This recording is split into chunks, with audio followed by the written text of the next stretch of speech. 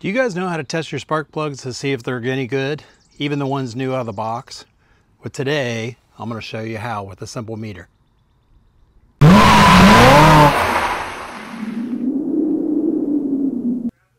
Okay, let's get to it.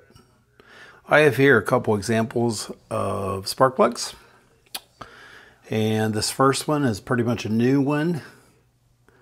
Now, the way spark plugs work is your power, or your spark plug wire, goes on this prong. And what happens is the power actually travels through here, goes out, this is actually a porcelain insulator. So this porcelain insulator, this white part, goes through here, and actually you can see it in the end right there. So that is an insulator that goes all the way through. Now what you do is your spark plug wire goes on the end, your power from your coils goes through here, and then comes out that little tiny tip right there. This piece is actually like your ground side.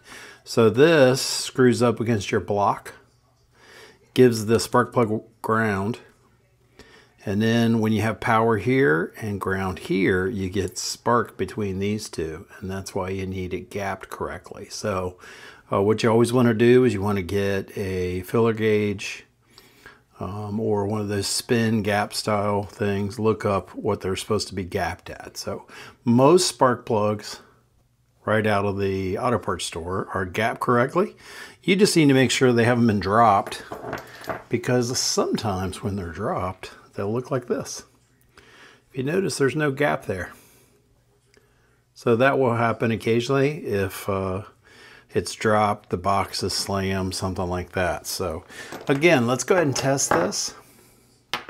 What you want to do to test it, take your spark plug, set it right there. Now get any standard meter, okay? What you want to do is you want to take the setting here that is ohms. That's this Omega thing right here. And you want to turn it to about 20,000 ohms.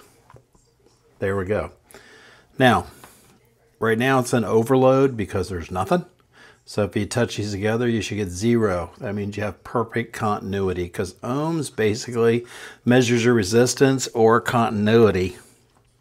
So what you do is you touch this to here. This is the spark plug end, where the spark plug wire would go. And then you want to go ahead and also, see if I can hold it on there, touch it to this tip. You should get anywhere from there, oh, there we go, 4.57. So that's about 4,570 ohms.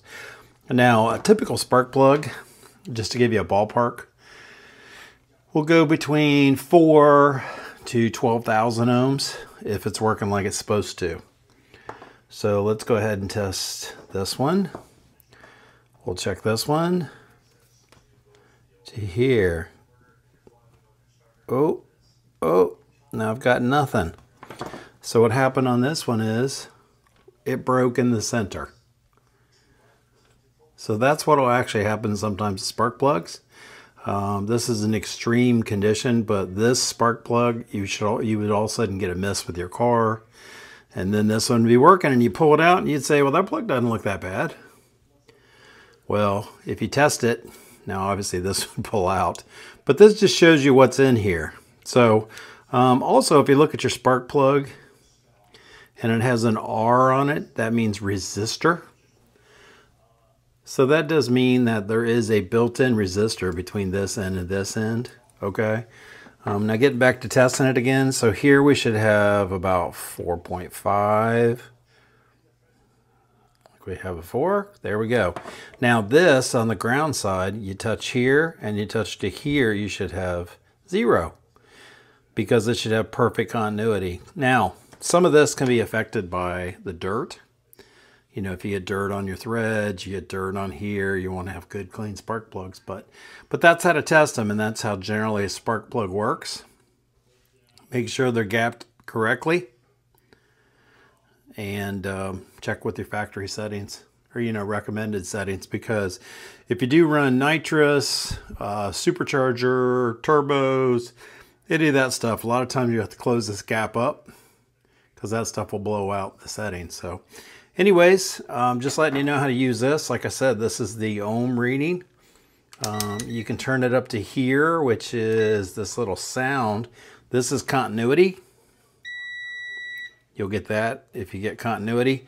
You should have continuity from here to here. You should never have continuity from here through this insulator. That's another way to check, see if it's bad. So again, this can happen or this can happen. So I'm Dave with Absolute Car Guys. That's how to check your spark plugs. Do your own work, change the spark plugs in your car, and enjoy the ride.